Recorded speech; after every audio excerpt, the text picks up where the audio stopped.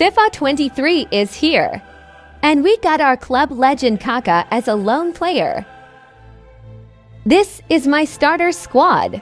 Let's see how the gameplay looks like in division rivals. Kaka was looking dangerous from the beginning. New FIFA, same old Kaka. Then my opponent scored because of my defensive error. Kaka was destroying his entire defense. Then Son assisted Rashford for our third goal. He scored his second goal with Danjuma. Then Kaka scored Teo more goals to seal the rage quit.